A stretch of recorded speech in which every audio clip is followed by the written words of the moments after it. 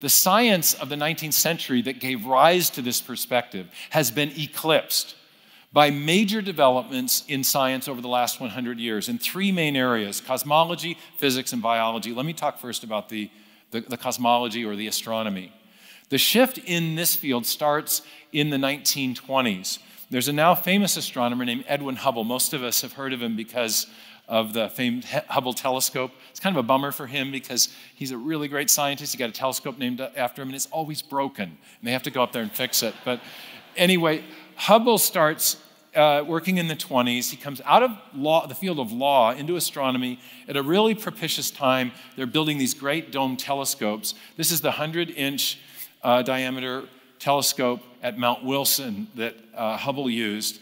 And using these great big telescopes, the astronomers are able to, at this time, to start resolving these onto photographic plates, the light coming from little tiny, distant, previously indistinct points of light in the night sky. And it turns out that these little indistinct points, once the light is collected over with a long exposure on a photographic plate through these big telescopic lenses, the light starts revealing structure. And this is a picture of what's called a spindle nebula. And there were others, spiral nebulas. And, that's a spiral. And here's another spiral nebula. Now, this reignited a debate that had been going on in astronomy between astronomers who thought that our Milky Way galaxy was the only galaxy, and other astronomers who thought that there were other galaxies beyond the Milky Way, island universes, if you will, beyond the Milky Way. And this was called the Great Debate in the 1920s. But in 1924, Hubble was able to settle this debate by using some new techniques for estimating distances. He was able to determine that the Andromeda Nebula was actually the Andromeda Galaxy, that it was a separate galaxy. And the way he was able to show that is he was using these new techniques for measuring distances. He determined that the Andromeda Galaxy, one of the closest ones to us, is 900,000 light years away. That was his estimate at the time. And the astronomers thought at the time the Milky Way was only 300,000 light years across. So clearly it had to be way beyond the Milky Way. Therefore, it was a separate galaxy, and the Andromeda Nebula, which just meant gas cloud, was renamed the Andromeda Galaxy. That was pretty awesome. And as they began to look at other points of light using these same techniques, they found that there were galaxies in every direction of the night sky. In fact, if you look at this little square that's highlighted on the PowerPoint, that's like a little tiny part of the visual field, maybe like a dime at arm's length. And now if we were to magnify that, it reveals galaxies galore in even the tiniest little quadrant of the night sky. And the current estimate is that there are about 200 billion galaxies in the visible universe. So in just the space of a decade, our sense of the immensity of the universe was just magnified incredibly. Now that was an amazing discovery, but even more important was what was discovered as a result of the light coming from these galaxies. Turns out that the light was redder than the scientists expected. You know how if you shine light through a prism and it separates into colors, the red through to the blue and the violet, and the red light has a long wavelength. And if an object is emitting light and moving away, it will cause the wavelength of the light to stretch out, and it will look redder than it would otherwise look. So the light coming from the gases in these faraway galaxies looked redder than similar light would look coming from if we looked at it in the spectra in a laboratory.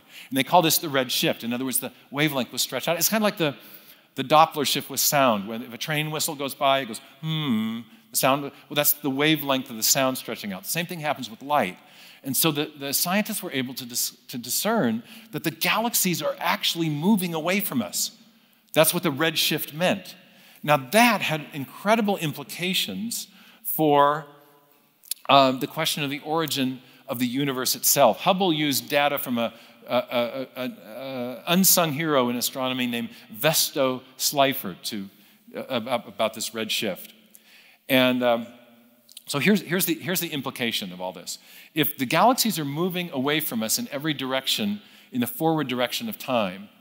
The only way that could be true is if there is a kind of spherically symmetric expansion of the universe, that everything is expanding in the forward direction. So if we think of, I got a visual aid, in the forward direction of time, you have the universe getting bigger,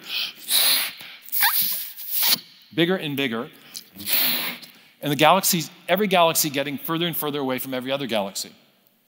But if you wind the time clock backwards, if you back extrapolate, and you think, well, what was the universe like 100 years ago, or 1,000 years ago, or 1,000,000 or 1,000,000,000, or however far back you go, eventually you get to the point where all that galactic material is going to congeal or would have come back to the same point, a point marking the beginning of the expansion of the universe, and arguably the beginning of the universe itself. And so we have, from observational astronomy, the first hint that the universe has not been here eternally. It's not eternal and self-existent, but rather it had a beginning. This is one of Hubble's plots showing that there was a law. The further out the galaxies are, the faster they're moving away. And that, again, can only be true if the universe is expanding in this spherically symmetric way. Now, about this time, actually a little before this time, there was a famous physicist with really bad hair who had come to a very similar conclusion, and this was Albert Einstein. He was in the 19-teens, still working in Germany. Eventually, he came to Princeton to escape the Nazis. But in the teens, he came up with another theory, a new theory of gravity known as general relativity. And we talked a little bit about this last night, but it's basically the conceptual idea behind it is that matter causes space to bend, such that other matter passing through that space will have its motion changed by those preferred lines of trajectory. So as a result of this, he's thinking, well, if matter causes space to bend, then that means that if all you have in the universe is that gravitational field, then everything should be collapsed onto itself into something like a black hole. But we don't live in a universe like that. We live in a universe where there's massive bodies separated by empty space. So there must be some countervening force of expansion to offset the gravitational force, which means that the universe must be in some way dynamic. There's something pushing outward. But if something's pushing outward, then it would imply that there could have been a beginning. And that troubled Einstein. Because at this point in his career, it was different later, but at this point in his career, he was very much a scientific materialist. And so he posited something. It was kind of a fairly arbitrary conjecture on his part, but he proposed that this outward pushing force, which he called the cosmological constant, had exactly the right magnitude so that the outward push was exactly balanced by the gravitational pull, and you had a universe that was static, neither expanding nor contracting. It was kind of a contrived value that he assigned to this, but it worked to eliminate the idea of a beginning. And for a time, for him, that was a sigh of relief. But then in the 20s, other physicists started working with these equations, and they realized, that's pretty contrived, Einstein. That would be an incredible degree of fine-tuning to have that cosmological constant with exactly the value that you, Einstein, chose for it. The math allows a lot of other values that would imply, most other values would imply a dynamic universe. That's thing one. And then this amazing physicist, a Belgian Catholic priest named Father Lemaitre, is with Einstein at a conference in the 20s. And they're in a taxi cab ride going to the conference, and Lemaitre tells Einstein, first of all, your physics is contrived, the equations really suggest a dynamic universe, you know it and we know it, but also, have you heard about this redshift data that Hubble's working with out in California? Because it's showing that the dynamic expanding universe is really what the heavens have talked back, in effect. And Einstein listened to Lemaitre and eventually made his way out at Hubble's invitation to Pasadena, California, and had a peek for himself through the Hooker 100-inch telescope, and came out and announced to the media after seeing this in his heavy German accent. He came out and said, "I now see the necessity of a beginning." and later explained that the value, this arbitrary value he chose for the cosmological constant, was the greatest mistake of his scientific career, because he allowed his philosophical presuppositions, his predilections, to determine his scientific theory rather than letting the evidence decide the question. And anyways, a great moment in the history of science. It established what is now known as the Big Bang theory, when you have this convergence of theoretical physics, general relativity with observational astronomy, and that in turn established that the universe had a beginning. Now, Einstein was not the only scientist at the time who didn't like this. Sir Arthur Eddington, a famous British astrophysicist, said this. He said, "Philosophically, the notion of a beginning of the present order is repugnant to me.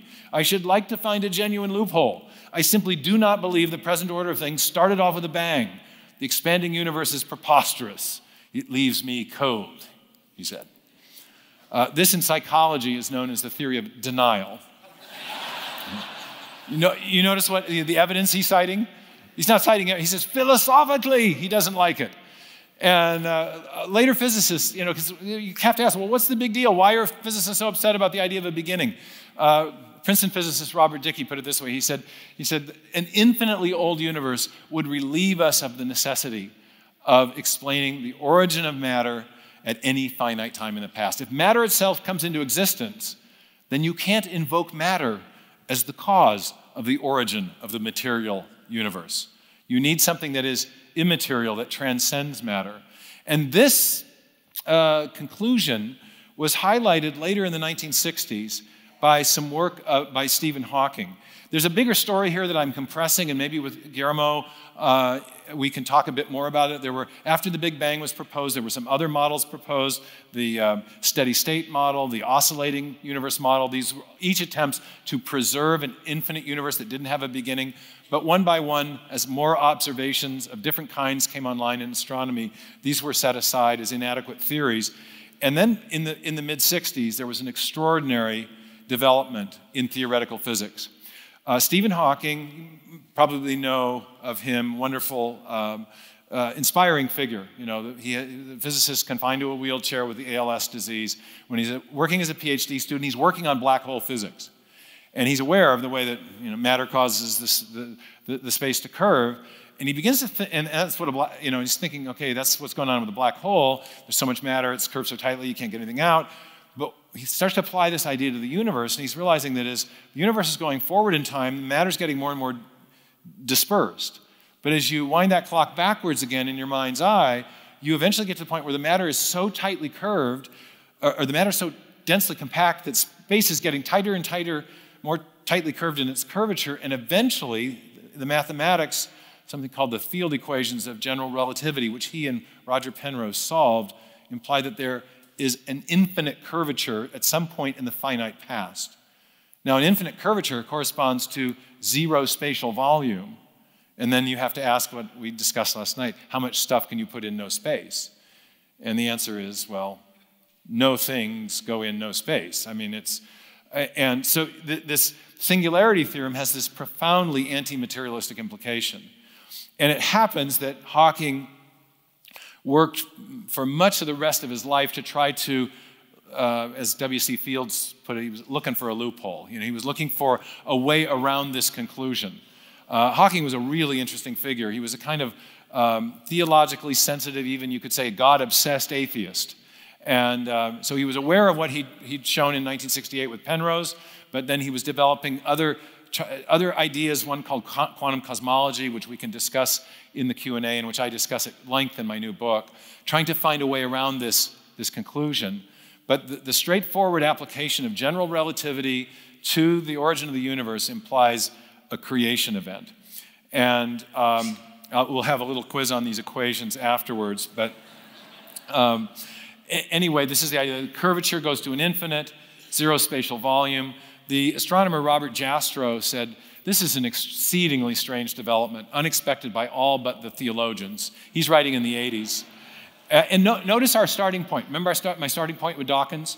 He said that the universe is exactly as we should expect if there's nothing but blind, pitiless indifference.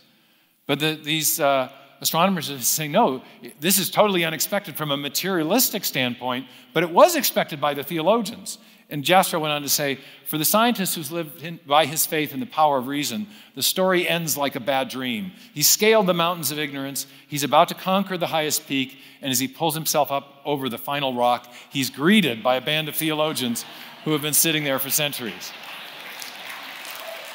entirely expecting that the universe would have a beginning, because after all, in the biblical witness, you have the very first words are, in the beginning.